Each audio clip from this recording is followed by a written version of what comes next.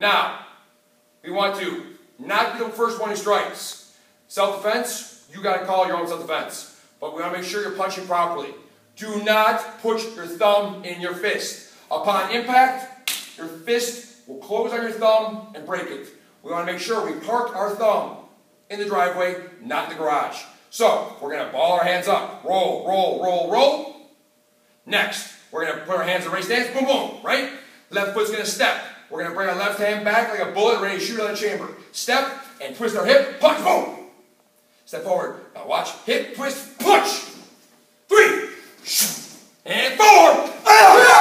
Now backwards. 1, 2. As you can see, most techniques are coming forward or backwards, depending if you need to attack or retreat. But to make sure, you want to make sure, the most important thing, put your thumb there. Create the power of a front punch. They say a front punch is equivalent to dropping a 12-pound bowling ball off a 6-foot ladder in a designated spot. So, to save my hand from bleeding today, I'm just going to put a towel. You see, nothing in my hand like a magician, right? Simple as that. Real brick. Okay. I'm going to key out through. Ah! And my hand is fine.